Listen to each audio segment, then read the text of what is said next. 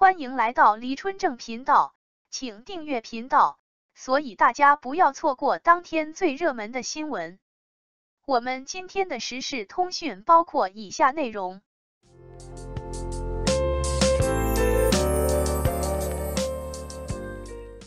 娱乐大爆料，王一博、迪丽热巴、杨超越、许佳琪、虞书欣、葛慧杰。1. 王一博。王一博网传他跟杨紫赵露思演杨晓培的六姊妹是假的。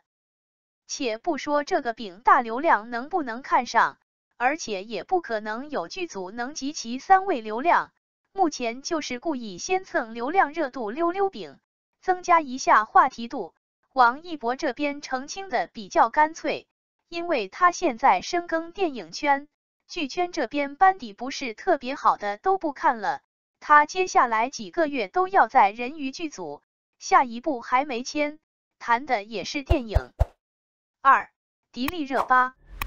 迪丽热巴参加新一季的花少，光是先导片里的内容就承包了文娱热搜的5个词条，一会是她的微信名公开，一会儿是她碎碎念合集。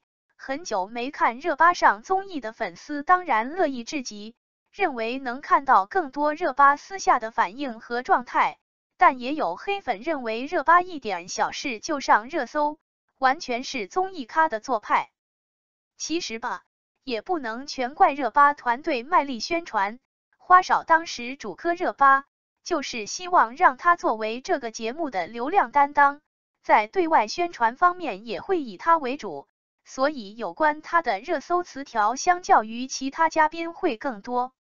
新一季的花少配置除了热巴，还有秦海璐、秦岚、辛芷蕾等人，很多瓜友都好奇他能不能打破第2季风爽的天花板，盘活这个综艺老 IP。只能说这一季的花少不是走互撕的那个风格，热巴已经在女顶流的位置上久坐多年，节目里的其他嘉宾都很给她面子，会收敛自己的个性，不敢在里面乱发脾气，大家主打一个有爱和家欢。不过呢，节目里的2个男艺人都想和热巴捆绑成姐弟 CP， 其中年纪稍长的那个，团队已经发出大量 CP 通稿了。3. 杨超越。杨超越播出的剧铺了又铺，她都对拍戏没有什么欲望了，要不是为了赚点钱都不太喜欢拍戏了。他甚至觉得自己可以重操旧业，好好的玩一玩自媒体当博主。他没事的时候就喜欢拍短视频。之前上表演课，一节课10几万，上了每次都只是当时有感觉，过了一会就忘了，后面觉得太贵自己也就不愿意上了。4. 许佳琪。许佳琪自从女团解散以后就回到了老公司斯巴传媒继续发展，没有了团的资源，个人曝光更是少了一半，再加上热度不高，所以平时几乎没啥声音。这次引起讨论是因为有粉丝对接发布长文透露许佳琪近期身体状况出现严重问题，因为摔伤未及时就医引发一系列并发症。现在不仅呼吸困难，而且频繁高烧不退，经就医确诊为骶骨错位骨盆胸椎旋转。本来应该好好休息，但考虑到月底的女团解散演唱会，依然在继续坚持，导致心理压力继续加大，每天崩溃痛哭。舆论发酵以后，话题迅速登上热搜，粉丝纷纷开骂公司不作为，无底线压榨员工艺人。许佳琪家里条件不属于富2代的类型，参加选秀的时候也是节俭出了名的，所以成团出道后对待事业的确挺努力的。公司眼看着热度上升，也着重推了他好一阵子，虽然公司是小作坊，本身也撕不到什么好资源，不过手头仅有的那点也是优先分给有热度的艺人。不过显然他后续没跟上热度，拍了几部网剧也都水花平平。今年公司的孙珍妮渐渐冒头，直接成为了寄居静一以外的另一有力竞争者。解散演唱会时的9这个团最后一波有效曝光，除了那几个高位出道的成员不需要这波热度，剩下的自然都在努力排练，想要抓住机会。5. 虞书欣。虞书欣其实并不畏惧舆论攻击，毕竟他走的本就是黑红路线，但凡能抓住获取热度和话题的机会，他就一定会将其把握在其中。只是这样一来挺败坏路人缘的，他也因此失去了很多机会，而这些机会对其事业还能起到一定的转折作用，为此他也是蛮后悔的。6. 葛慧杰。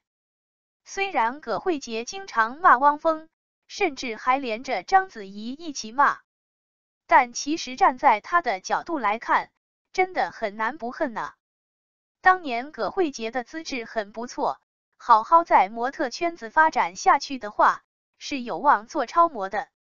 可是汪峰这人在葛慧杰17岁那会就不断勾搭别人，不仅和未成年谈恋爱，甚至还生下了小苹果。更夸张的是，汪峰为了掩盖自己的黑料，在小苹果出生不久后，就让家里人带走了小苹果，给了葛慧杰一笔钱后，让他长留国外不准回国。这就等于葛慧杰原本应该有希望的一生，直接被汪峰给毁了。也别说什么一个巴掌拍不响，毕竟葛慧杰那时候是未成年。王一博，路人缘真的很好，是真的路人缘，有来自各界的高度认可。王一博的路人缘真的很好，是真的路人缘。观众永远比粉丝多，粉圈也只是路人而已。人总是会羡慕一些自己没有的东西，得不到才会发了 fan 的诋毁，比如气质，比如演技，比如好评如潮，再比如路人缘。一个优秀的青年，有荣誉，有奖杯，有来自各界高度认可，得到好多人的赞赏，是人人都会夸一句的了不起，很好的路人缘。大概是因为人本质还是慕强。王一博的想法一向都是那么纯粹，那么简单，他全能但也专注，这个不矛盾，他每一点都做得很好，一般人能把一种做得优秀就很难得了，而他只要是喜欢的，就样样都做得很棒。一个不留神，就走到好远的地方去了，一步一登高去触碰的那些成就，从魅力男人、英杰会开始好像就是这样，犹豫要不要夸出口时，那些高大的标签，其实已经成了人们对王一博的共识。感谢您观看视频。如果您觉得本时事通讯有用，请不要忘记点赞、评论和订阅。祝您生活愉快，充满活力。再见。